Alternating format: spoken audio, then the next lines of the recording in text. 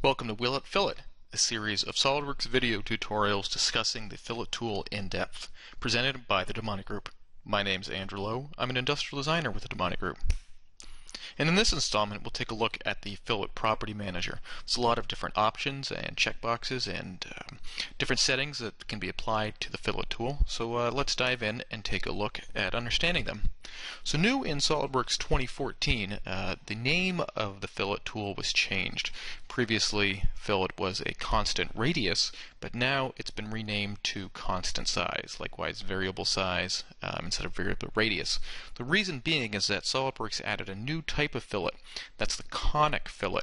Note that the profile of the fillet can now be changed. So a standard radius fillet is using arcs to define the fillet, whereas the conic fillet tool uses conics to define the arc, and conics are sections of a cone. So what does this all amount to? Well, conic fillets are particularly enjoyed by industrial designers who appreciate the ability to change the shape of the fillet along its length. Here I've used the curvature comb tool, which shows the rate of change of the radius or the curvature across the fillet. So here we see with a constant radius, that curvature comb is identical. The radius is not changing along its length. But with a conic fillet, in this case defined by conic row, I can actually change the radius of this fillet. So the radius is increasing along its length here. So this creates a more of a pushed out kind of fillet that designers sometimes choose to use. Here we can see the differences of the conic row factor.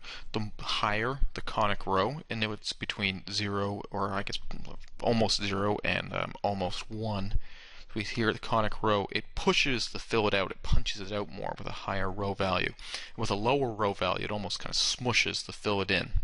So here you can see the two values. I personally don't like the look of this smushed in kind of row value, so if I am using the conic fillet tool, I'll try for a higher row value. Note that this makes your fillet look visually smaller, but it can kind of create a smoother blend because there isn't that abrupt start of radius here. See that it actually is a little more consistent. Another option under the standard fillet is the setback fillet.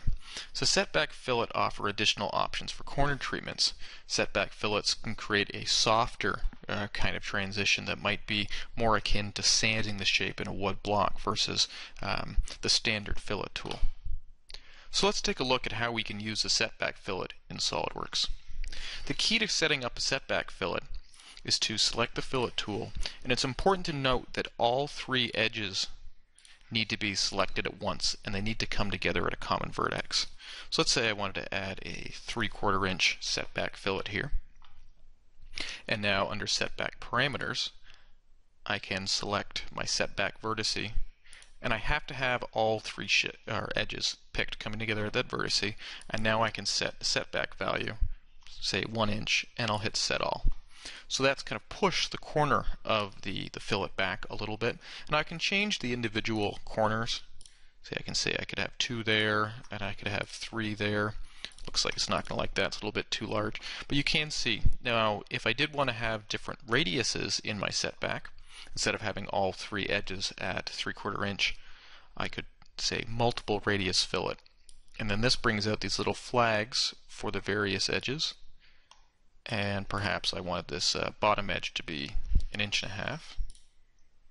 Once again, I may need to adjust the setback values to have the fillet complete. Let's just go back to 1 inch on all of these, and here we see the setback preview comes back. So it can be a little hit or miss. You may have to play around with the setback values. But if that is the geometry I wanted to create, note that the setback always creates a large number of faces, and there's a way we can clean that up. And I'm going to jump to direct editing, grab delete face, and I can use delete and fill, tangent fill. What this does is all of the faces I pick are removed from the model, and it's going to generate a surface fill. And if I click the tangent fill option, it will make sure that that new patch is tangent to all the surrounding edges. So we'll hit OK.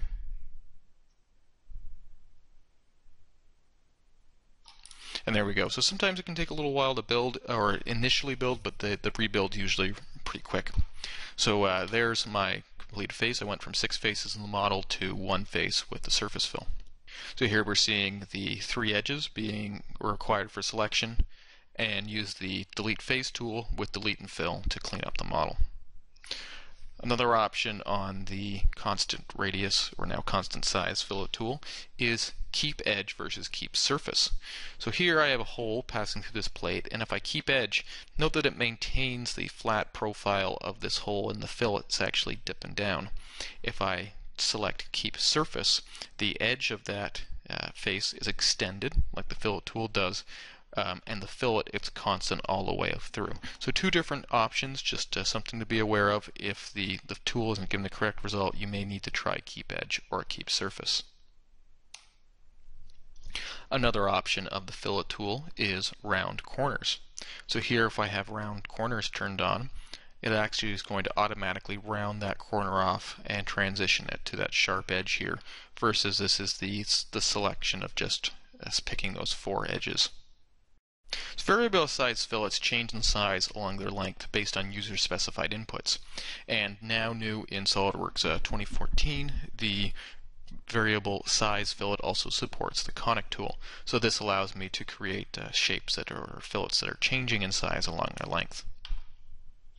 So when an edge is first selected, it's possible to select various points along its edge. So here, if I'm picking this edge, I'll actually define the size of the fillet at, say, 50% along its path. And this is how edges are controlled as percents along the path. But say I wanted to have a little more control. A workaround for this is to use the split line tool and split the face. What this does is generate new edges, and I can precisely specify where I want that value instead of relying on percents along the edge. Another option in a variable radius is smooth versus straight transition.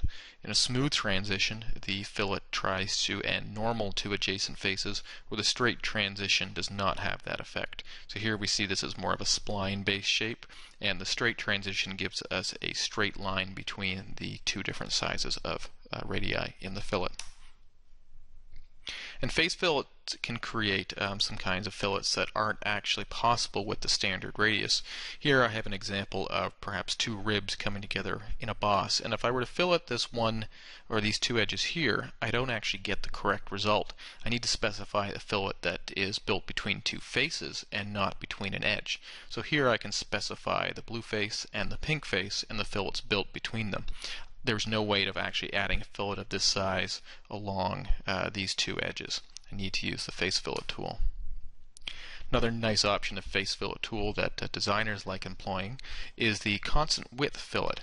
So note that in the constant width fillet, the size of the fillet looks the same even though the radius is changing along its length. Here we see the fillet's larger on the front of this shape than it is with the constant size fillet.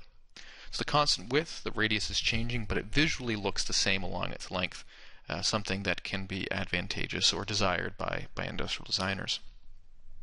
Finally, the last fillet type is a full round fillet, and this allows you to round off geometry. In this instance, I've used it to add a smooth fillet on this rib here. This is the handle of a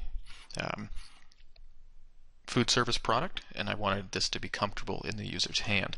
So the full round fillet. Another example of full round fillet is it almost builds like a loft type geometry where I can select 3 fillets. And a nice workaround is, instead of, I do need to pick 3 inputs, the start, middle, and end faces, but to advance I can simply right click after each selection and it will automatically move the selection into the next box. So I hope you enjoyed this installment of Will It Fillet. Please follow the DiMonte group on LinkedIn, where we'll be announcing new filleting videos. Thanks.